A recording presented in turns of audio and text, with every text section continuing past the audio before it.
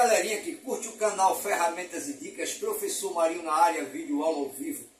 Hoje dando continuidade ao nosso curso de conceitos de ventiladores, mais uma aula na prática para vocês. Na videoaula de hoje, prática, eu vou ensinar vocês como substituir o estator, colocando um estator rebobinado em nosso ventilador. Esse é um Britânia, o modelo dele é o BVT 410 Turbo, 155 watts de potência. É na versão 220 volts, 60 Hz, com 155 watts de potência. Britânia BVT 410 Turbo.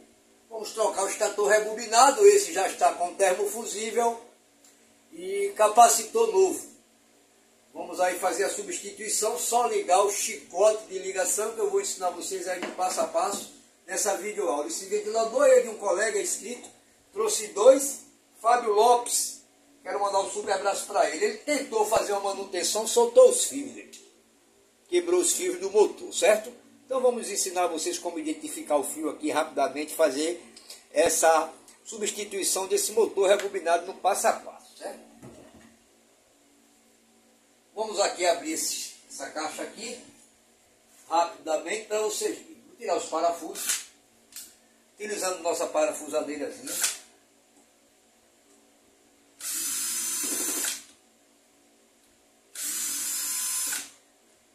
Ele conseguiu abrir os parafusos, já veio folgados. No do Arno, ele danificou as cabeças, eu tive que encerrar os quatro.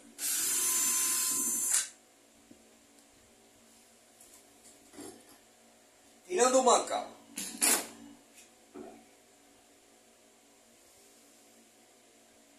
O rebobinado é idêntico.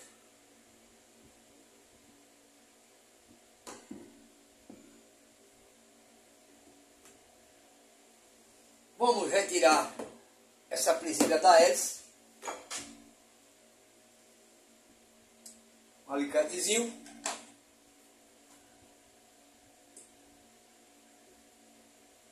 Retirou a presilha, coloca aqui no cantinho para não perder.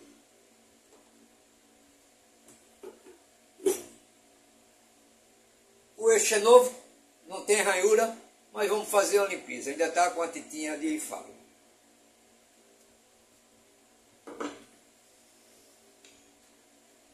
Vamos abrir aqui.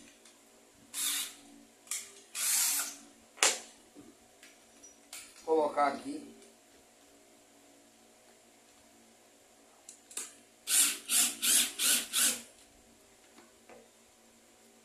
Desengripante,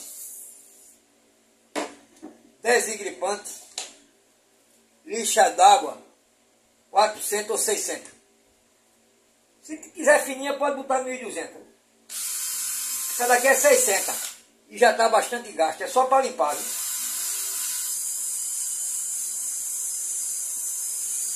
Tirar qualquer crosta ou arranhão do eixo.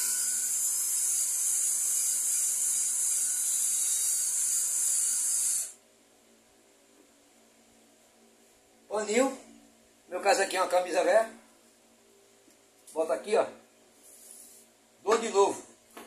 A lixa é bem fininha, é só para alisar, viu? Limpar, tirar a crosta, não é para comer o eixo não.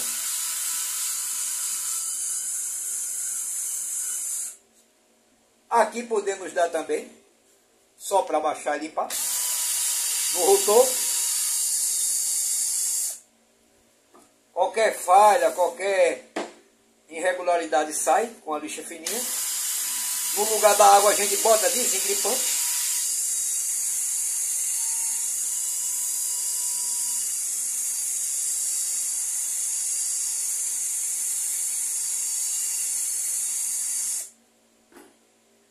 Limpou.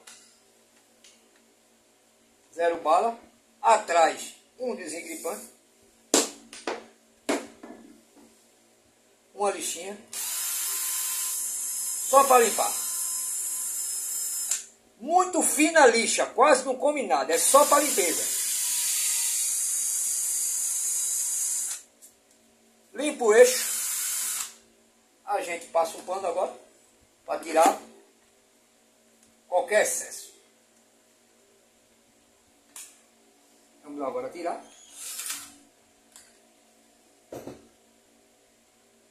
Eixo limpo, padrão. Parafusos. Os mancais são novos. Esse aparelho houve, eu acho, um curto, queimou o termofugível, ele tentou abrir, quebrou os fios. A gente passa aqui um pincelzinho. Não tem necessidade de passar as curvas de aço, que é novo. Está super limpo. Vamos fazer aqui uma lubrificação aqui no jogo de engrenagem, uma verificação também.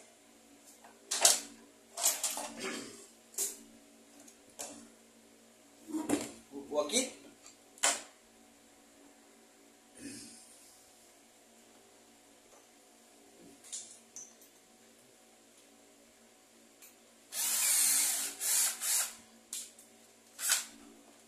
Abrir aqui.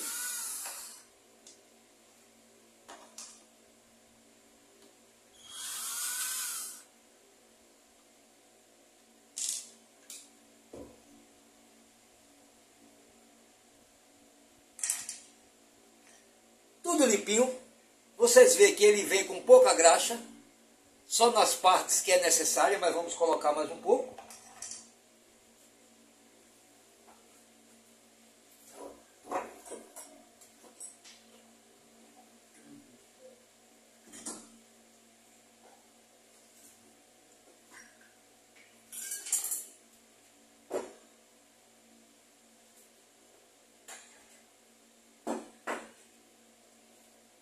Eu tenho aqui uma graxinha azul que eu uso para rolamento, pode ser também usada a engrenagem. Só nos dentes onde vai precisar. Não é para entupir a caixa de engrenagem, vocês estão vendo que não vem aí, na original graxa não. Não é para entupir a caixa de graxa, que só presta crosta. É só nos locais onde tem os dentes.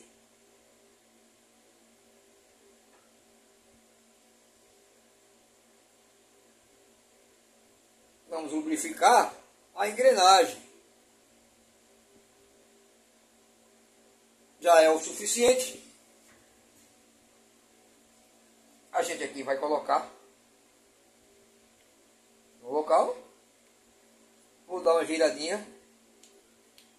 Volto aqui um pouquinho. Boto mais no peão, porque lubrificou os dentes dessa carreta aqui.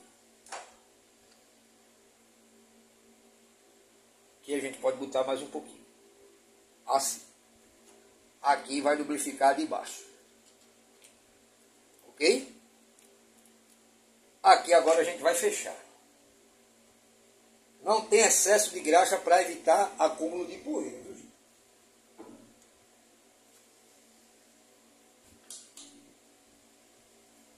Qualquer poeira que tiver.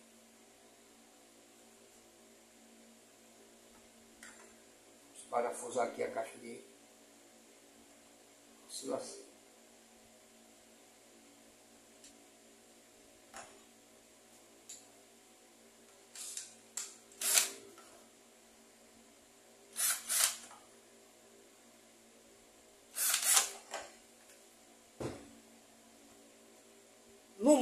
Na bucha, aqui nos freudos, vocês estão vendo que o freudo está super limpo. A gente vai colocar óleo automotivo. Eu estou utilizando o óleo automotivo sintético 0W20. Achei mais fino, melhor do que o 20W40. Ambos automotivos. Pode ser óleo de moto, óleo de carro, viu gente? Só não bote acima do volume 50, porque já é muito grosso. Estou usando o 0W20. Vou colocar aqui umas gotas de óleo no freudo.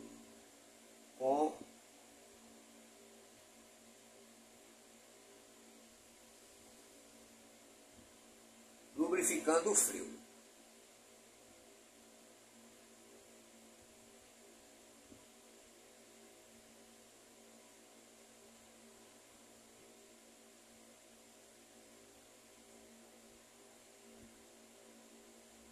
A gente tem que umedecer bastante o freudo, viu gente? Pode botar óleo para deixar bastante úmido mesmo. Lubrifica bastante o freudo. Ele fica bastante umedecido.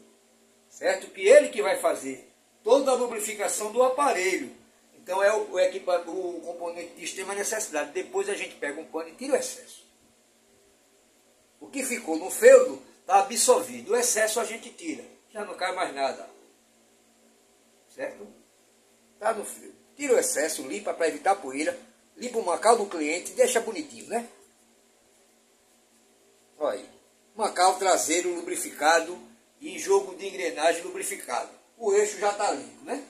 Então a gente agora vai para o mancal dianteiro. Não é necessário retirar o mancal, ter o trabalho de tirar o mancal.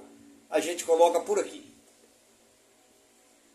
Um paninho, ó, limpou, que já está super limpo. É novo o aparelho. E vamos colocar óleo em seu freio. Da mesma maneira que colocamos no traseiro, colocamos no dianteiro, pelas suas aberturas aqui. Uma por uma. Umedecendo. Umedece um lado, vai para o outro. Umedece um lado, vai para o outro. Tá caindo aí. Dá para ver a gota?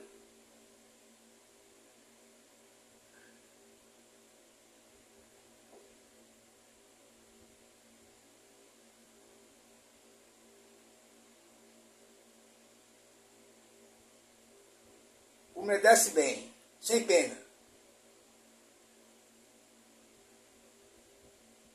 O excesso agora a gente retira. Retirou o excesso, o que ficou está absorvido pelo frio. Limpou o mancal, 0 bar. Pronto.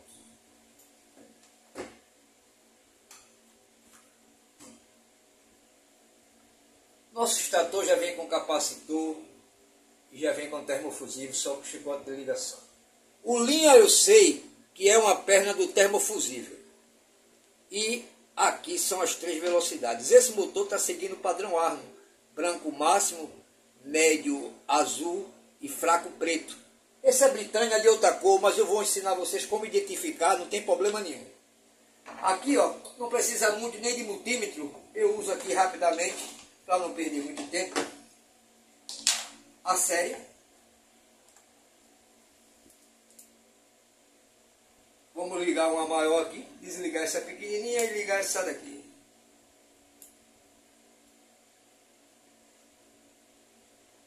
O linha eu já sei que é o termofusível. Então vamos lá.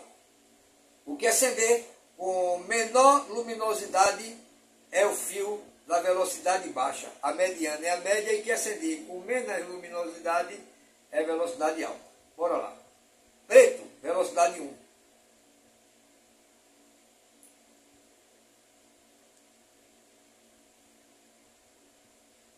Azul, velocidade 2. Tem que acender mais forte.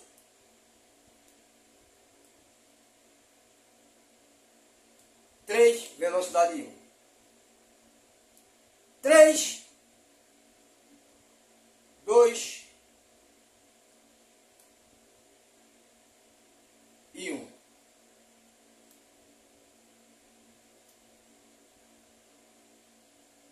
Um, 2 e 3. Deixa eu ligar outra lâmpada para você ver a variação melhor. Termofusível ligado 1. Deixa eu fazer assim. Velocidade 3. Maior luminosidade. Velocidade 2. Menor luminosidade. Velocidade 1. Menor ainda. Deixa eu ligar outra lâmpada para vocês verem melhor. Umas 4 lâmpadas. Maior luminosidade. Velocidade máxima. Olha. 3. 2 e 1.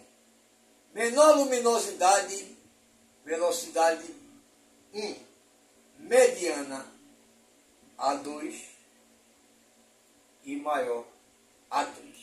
E não pode ter fuga para a carcaça. Já estou sabendo as velocidades. Para a gente achar no chicote de ligação é muito simples. Deixa eu mostrar aqui a vocês.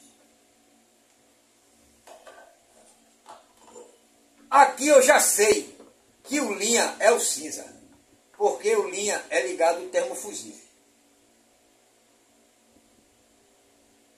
Aqui eu sei que é velocidades. Vamos supor que não tivesse esse termofusível queimado. Vamos cortar todos os fios.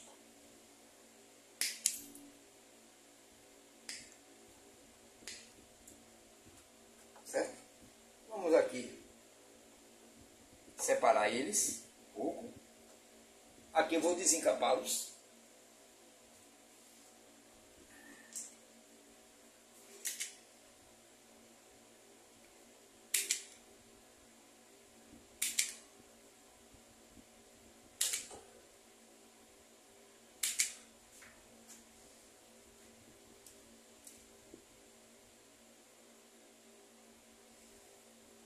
Teste é muito simples.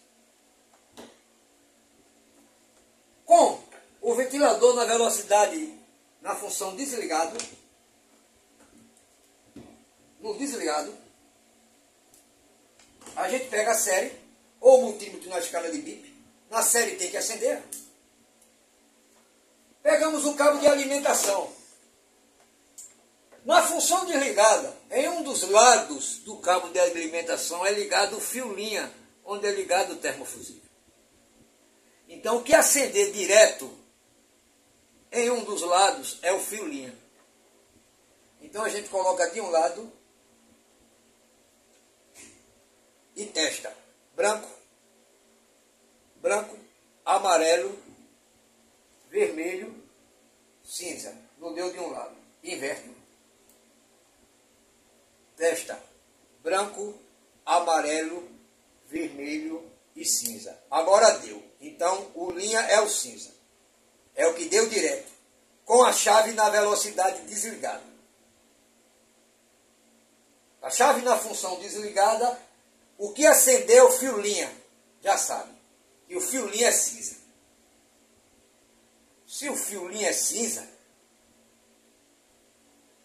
mais uma vez, desse lado não acende, do outro lado o fio linha acende. Se você sabe que esse lado é do fio linha, agora vamos testar os fios da velocidade. Esse lado aqui é o do fio linha. Mais uma vez para vocês verem. Linha, acendeu direto.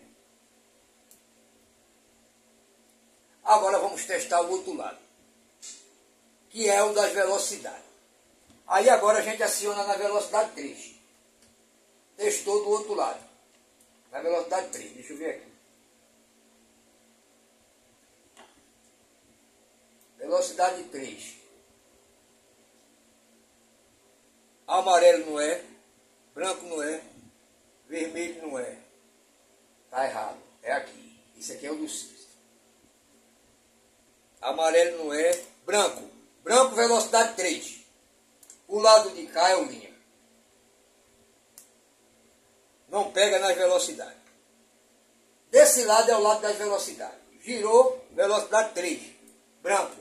Botou por 2 na chave. Já sabe que o branco é o 3, então o vermelho não é. Amarelo é o 2. Branco 3, amarelo 2. E o vermelho é o 1. Pronto, já sei que vermelho é 1. O amarelo é o 2. E o 3 é o branco. E virando o linha, o cinza. Então já sei, já identifiquei, já sei ligar, certo? Então agora eu pego o estator.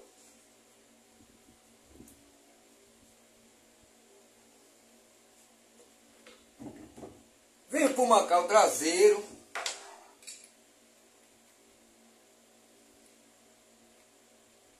Eu posso ligar logo o chicote, que esse estator é aberto de lado.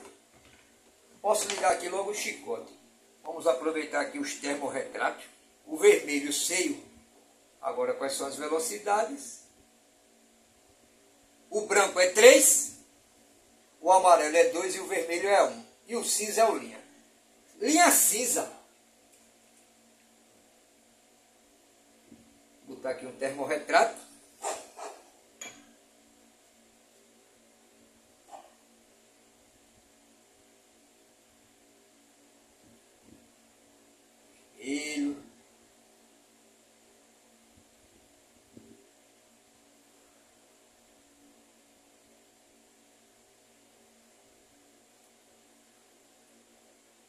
Vermelho.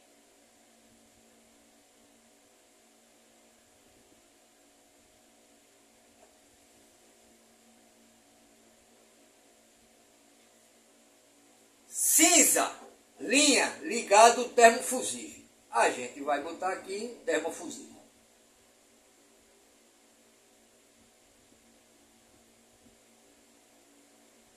Aqui eu vou dar uma solda, certo?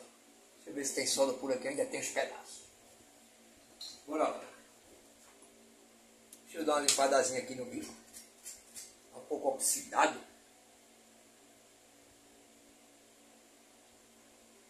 Aqui, né?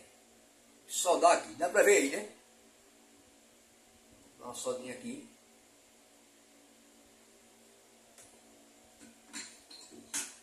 Vamos botar o termorretrato.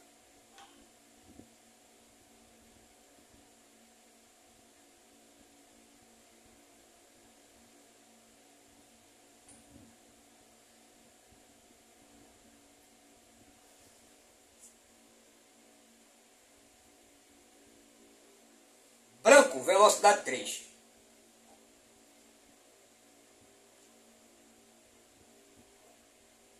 Branco do chicote, velocidade 3. 3 do estator, branco também. Coincidiu branco com branco. Mesmo que as cores sejam diferentes, vocês sabem identificar.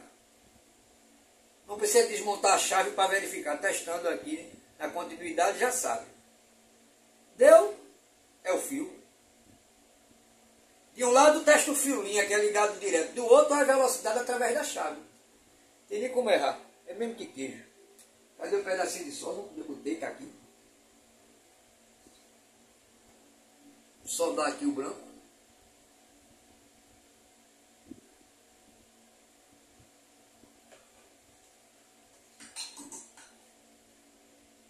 Então o termorretrato aqui.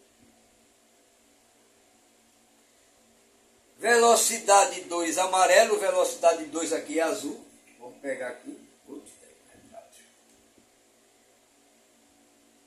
Amarelo é o 2. 2 do estator azul.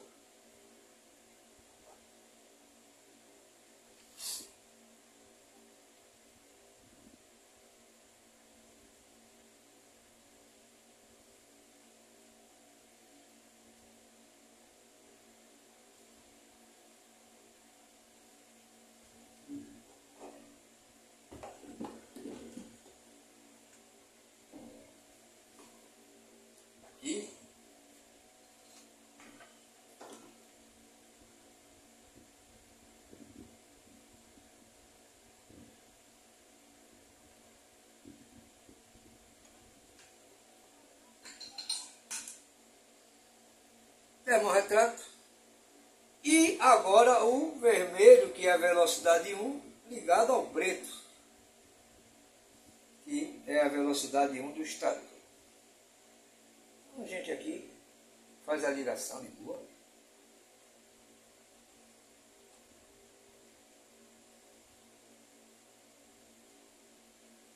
Dá uma solda aí.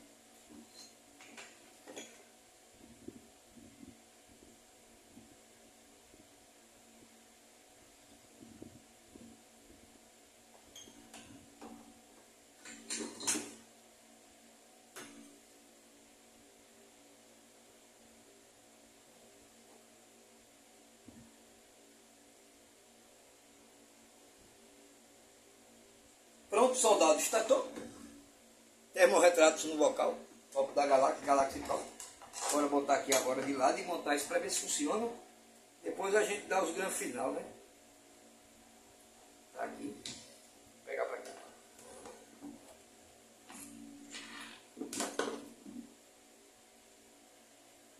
Eixo.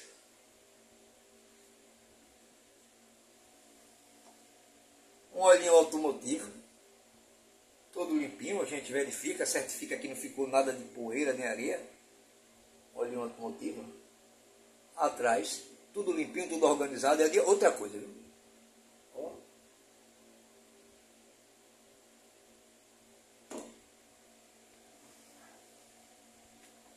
Com cuidado, verifica para não arranhar a espira. Simplesmente você vai colocar.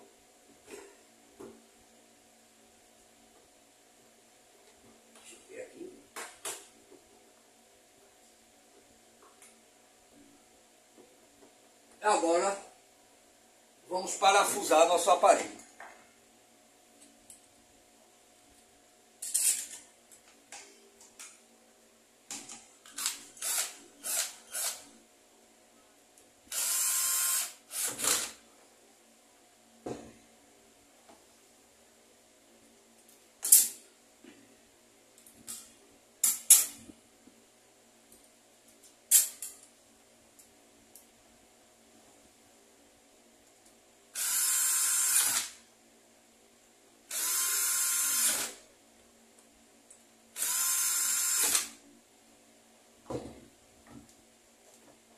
Com a manual a gente dá o aperto final, sente o mesmo torque.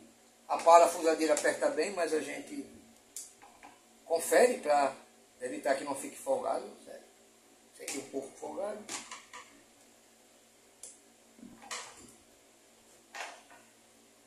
Certo?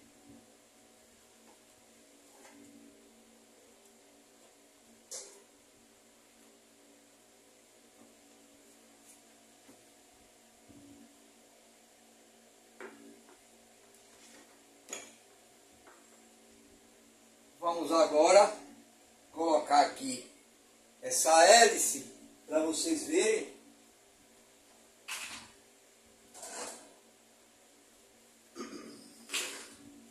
A haste tem de oscilação também, temos que colocar.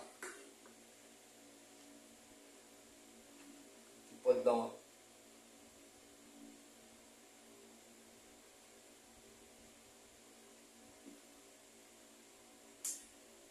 gotinha, não faz mal para ninguém. Aqui a gente tira.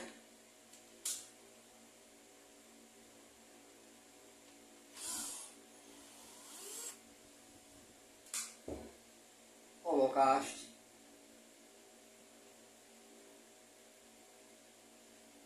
Tá dando para ver aí, né, gente?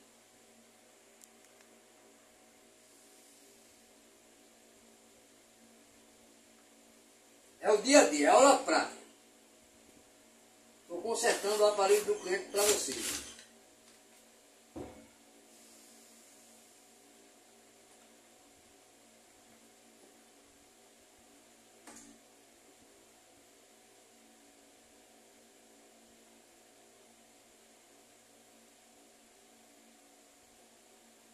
Era assim. Ou assim.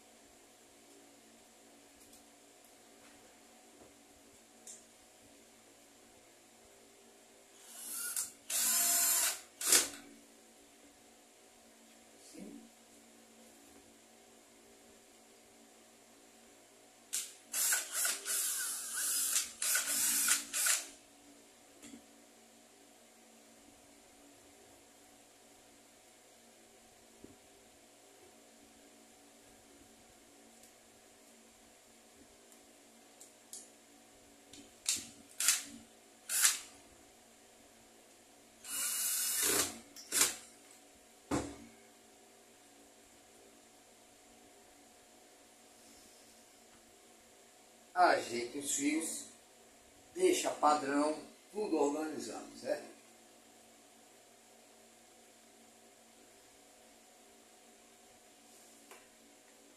Padrão de fábrica, ficou ou não ficou?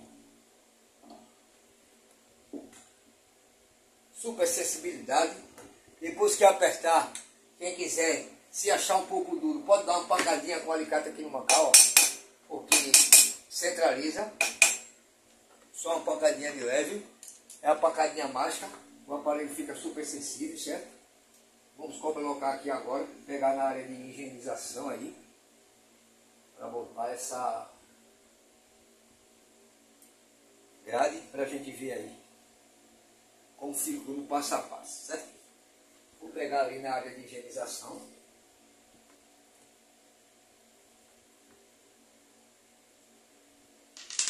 Já está aqui tudo lavadinho. Enxugar que ainda está um pouco molhado. Vem agora do sistema de lavagem. A pessoa já trouxe aqui, já lavou, já deu grão. Vamos botar aqui essa grade traseira.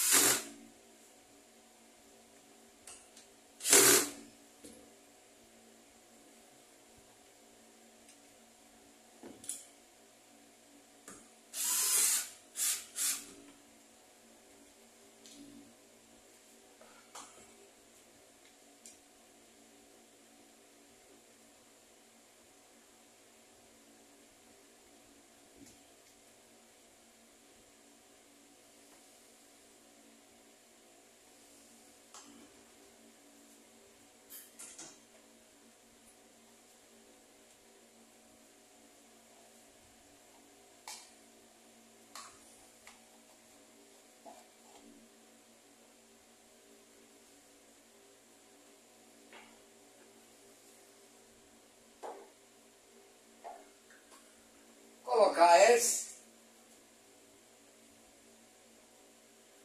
enxugar aqui, vem da higienização. Toda a higienização dos nossos aparelhos é feito com a nossa máquina lavadora de alta pressão, a bateria, que está na rifa, viu gente? Eu trabalho com ela, deixa super limpo, uma boa pressão, puxa com água encanada ou no balde, viu? Tem duas funções. A bateria, boa, fica tudo lavadinho, viu? A presilha, deixa eu ver para onde é o tamanho desse, é na primeira. Vamos lá. É na segunda.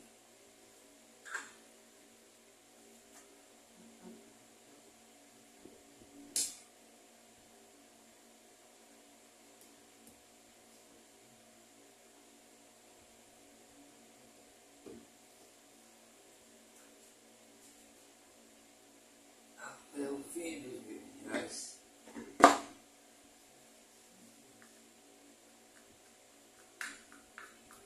Travar direitinho aqui.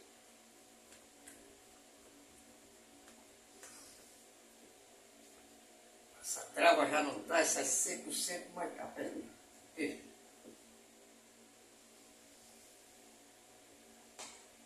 Vamos ver aí. Vamos ligar nosso aparelho na nossa rede. Vamos ligar na série, né, para a gente fazer o teste. Já acionou, já pegou, vamos ligar aqui todas as lâmpadas para vocês verem aí. A série tem regulagem.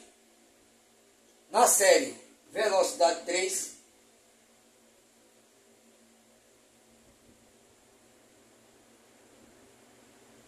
Olha a potência desse aparelho.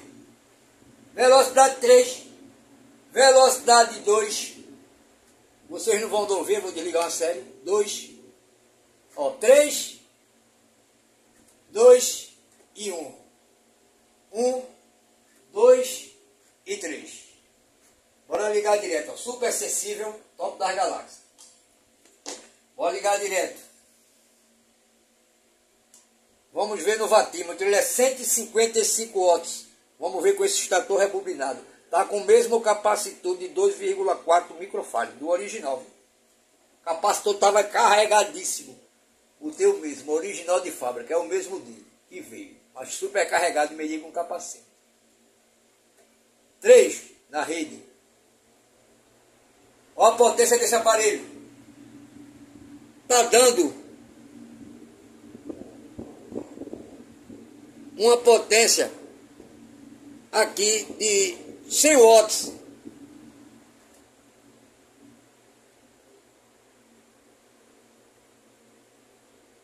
Dois e 1. Está com 211 volts. A corrente aqui está muito baixa em relação a 220. 90 na 1. 100 na 2. E na 3 está dando 100 watts.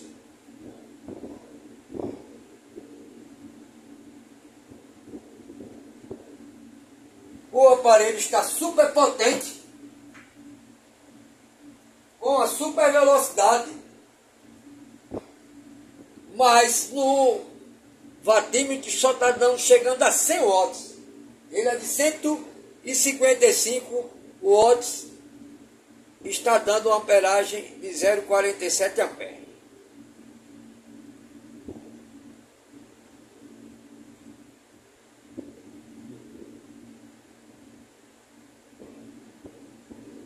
Top das galáxias.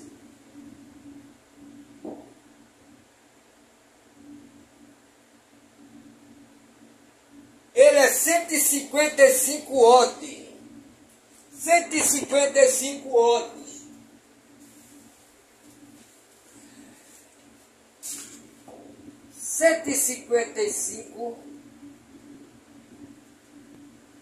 Dividido por 220. Ele é para dar uma amperagem de 0,5 ampere. Está dando 0,47 ampere, dentro do padrão. Me encabulei com essa potência de 155 watts. O aparelho está muito forte, com o capacitor original de fábrica, no 2 e no 1. 1, 2 e 3. Como esse estator é rebobinado, e vamos ver se a gente aumenta a potência desse aparelho, eu vou substituir esse capacitor, colocando um capacitor de maior potência. A amperagem está baixa e a potência dele também está um pouco baixa. Eu vou substituir esse capacitor, tirando o original que era de 2 pontos, e vou colocar com um capacitor de 1 microfarad a mais, para verificar se essa potência chega a 155 watts de potência. Eu vou mostrar a vocês como é interessante. A gente conserta e tem os testes, porque a gente vai fazendo a análise. Vou cortar aqui, certo?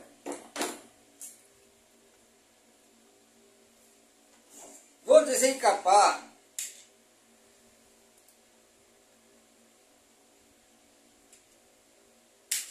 vou mostrar a vocês. Esse capacitor era o original dele, 2,4 microfarad. 2,4 micro, que veio com esse estator original. Vou ligar aqui o capacímetro para conferir a capacitância dele. Vou colocar o mais forte, presta atenção. Deixa eu ligar o ferro de solda. É vídeo aula ao vivo. Vou colocar aqui no capacímetro para vocês verem, de 2,4.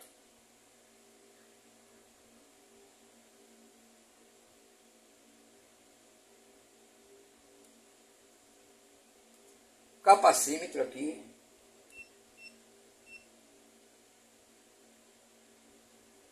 2.4 em cima. Deixa eu ligar o LED. 2.4. Supercarregado. 2.46. Ele é de 2.4. Supercarregado. Vou colocar aqui o capacitor novo. Deixa eu ver se eu acho ele. Com 1 micro a mais ou menos. Capacitor rebobinado trabalha com capacitor até de 4 mil. 3.9. Vou colocar um de 4. Vamos conferir a amperagem.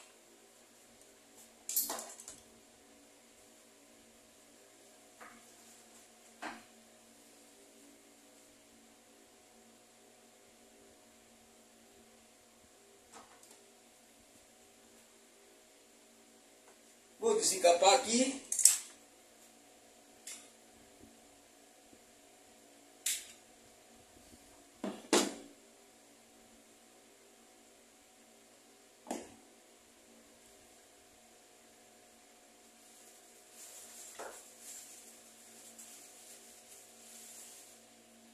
Pegar um termorretrato.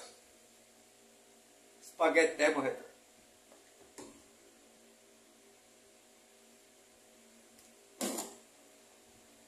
Vamos colocar ele para ver se aumenta a potência.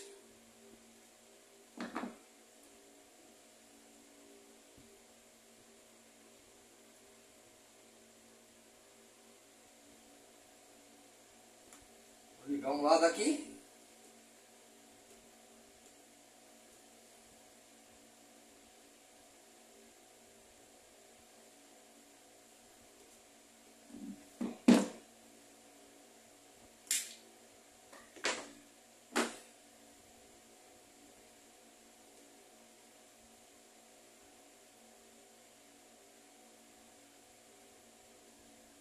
Peguei o capacitor, gente.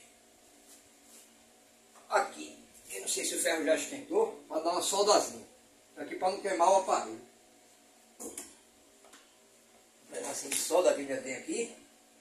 Eu vejo que o ferro esquentou. Está esquentando. Aqui eu vou soldar aqui, certo?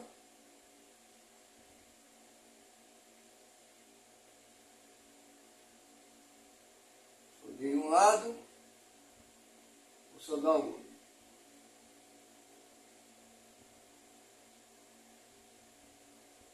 Soldado. Vou ficar aqui. Vou colocar o termorretrato. E vamos deixar assim. Depois eu fixo. Só para vocês verem aí a amperagem do aparelho, se modificou a potência, para a gente ver se chega aos 155 watts, mais ou menos aproximado, né?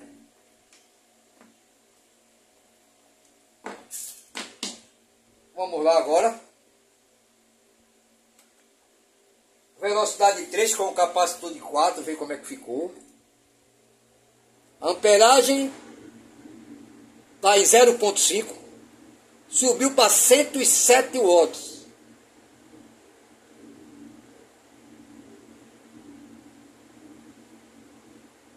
Já deu uma superpotência no aparelho. Velocidade 2. 99. Melhorou um pouco. Quando pegar um Britânia agora desse turbo nova, original, eu vou fazer a conferência para ver se realmente ele dá 155 watts que o aparelho está testando bem.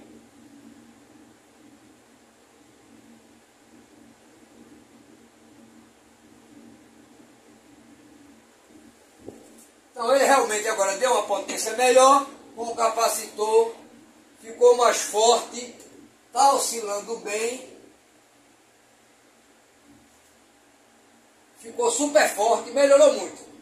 Vou deixar com esse capacitor, a amperagem está 0.5, meio ampere, bom tudo. Vamos deixar mais um pouquinho ele aí, nas observações.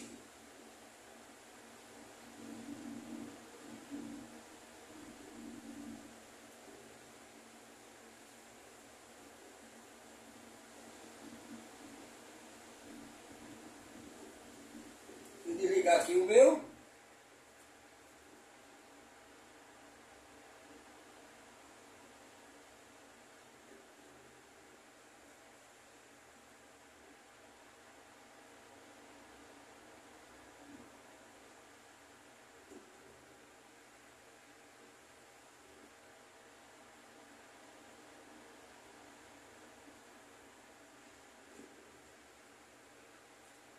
O aparelho oscilou bem, não teve alteração. 2.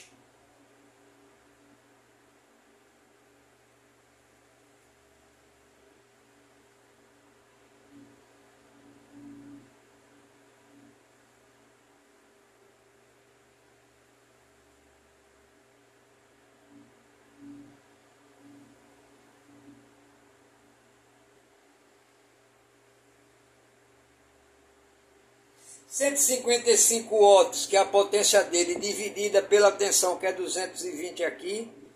Ele com o estator rebobinado original, com o estator original, ele dá 0,70 ampere.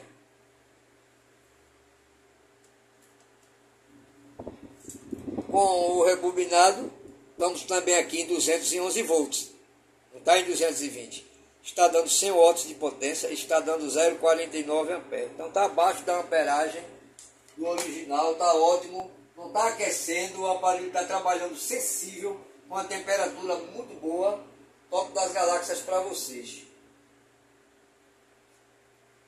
Então, o Naum também está trabalhando super bem, uma boa baixa, olha, o estator está sendo com uma boa baixa, está dando uma boa queda na sua velocidade, está funcionando tranquilamente. Vou agora fazer a colocação desse capacitor no local e fechar e entregar ao cliente. Então, gente, vocês viram aí como a gente fazer a substituição do estator do ventilador Britânia V410 Turbo. Ficou aproximada a potência, mas está muito forte, que eu acredito que vou conferir depois no original, que eu não cheguei a conferir nenhum Britânia Turbo com 155 watts, viu? O Arno eu sei que dá 126. No próximo eu digo a vocês. Mas está muito forte. Esse é o mínimo, olha. Tá, essa potência aqui, tá vendo minha camisa? É a mínima. 2. Agora vai para 3. Olha a potência desse aparelho. A gente não vê nem a esse giral. Ficou turbo e está dando 108 watts. Uma amperagem muito boa de um estator rebobinado. O estator rebobinado nunca dá igual ao estator original. Sempre dá modificações. Geralmente a amperagem diminui. É melhor o aparelho. Certo? E dá super potente, gente. Super potente. Top das galáxias aí. Vamos aí só organizar, botar o capacitor no local e show de bola. Então, galerinha, é isso aí. O professor Marinho está se despedindo. 1 hora mais ou menos esse concerto. Valor desse conserto, gente, troca do estator, esse estator aqui, em nossas unidades e lojas aqui, está saindo por R$ 23,00, rebobinado de cobre, Recife, Olinda. Um capacitor desse do cilíndrico aqui, de 4 micros, no valor que eu coloquei esse, está no valor de R$ 8,00, não R$ 7,00. Foi 23 do estator com 7 do capacitor 30. Cobramos R$ 100 para fazer a instalação do termofusível e do capacitor. Eu já tinha adiantado a instalação para facilitar o vídeo, porque já tem na playlist do canal como colocar termofusível e estator rebobinado. Então eu quis adiantar o vídeo. Os originais britânicos, quando eu estou bem lembrado, vem com um capacitor de 4,5 micro. Esse veio com 2,4, original de fábrica. Eu não entendi a diferença. E apresentando 155 watts, como no estator rebobinado deu 110 watts, mas chegou bem, está super forte. O cliente não vai reclamar de vento, vai dizer até que está mais forte. Olha para aí a potência. Super silencioso, sensível, com um bom torque, uma boa partida. Vocês estão vendo a sensibilidade do aparelho. Um super abraço aí para nosso amigo Fábio Lopes. A gente marcou para entregar amanhã ele. Eu vou entregar o aparelho dele amanhã e vou fazer a adaptação para rolamentos como prometido no arno dele, que a gente colocou o termofusível e o capacitor estava bom, mas eu tinha prometido colocar rolamentos. Então eu vou colocar o rolamentos e fazer um vídeo para vocês, tá bom? Então no top abraço. Amanhã eu entrego aparelhos do nosso amigo Fábio Lopes. Então tá tudo pronto, gente. Aí 1 hora de serviço. É o meu habitual, mais ou menos quando eu estou sem fazer vídeo, eu gasto meia hora, boto um estator desse. Mas no habitual demorou 1 hora, teve que trocar outro capacitor. A gente segue o padrão original. Nos capacitores rebobinados podemos aumentar até o micro. Eu lembrado que os Britânias vêm com 4,5. Britânia e Mauro ali, 220 volts. Esse vem com 2,4. Pode ter outro modelo, outro tipo de rebobinagem, né? O rebobinador fez esse daqui, está com 4 micros, ficou top da galáxia. Ó. Olha que partida. Muita força. Força quem tem aí. Então tá top. Fui, é nóis. O professor Marinho está aí se despedindo. Gente, quem gostou, dá aquele like, se inscreve no canal, faz um comentário, compartilha o vídeo. Aparelho pronto dentro do bolso. Então estator rebobinado, termofusível, o aparelho está protegido, está com a proteção como original de fábrica, top das galáxias, pegando bom na partida no 1. Boa partida na velocidade mais fraca.